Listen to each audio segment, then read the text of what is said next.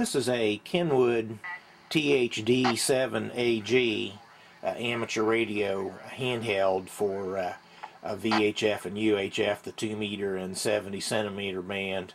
I purchased this new from a local dealer at the time many years ago, and the main point about this handy talkie is that it has a built-in terminal node controller, TNC, for the encoding and decoding of packet radio.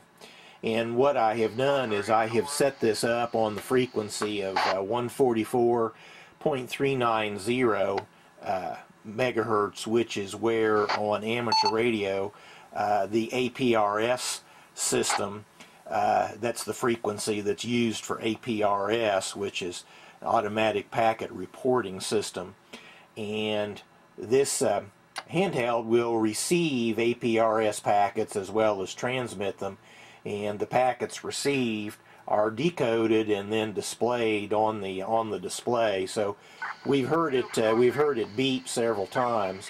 In those cases, what it has done is it has received and successfully decoded an APRS packet, and that information then is displayed on the LCD that we're looking at now. And what I have here is it's two simultaneous systems.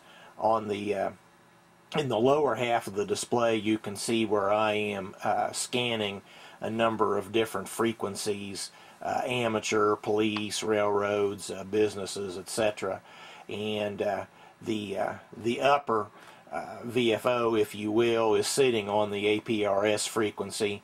That little D there that you see indicates that it's set up to receive digital.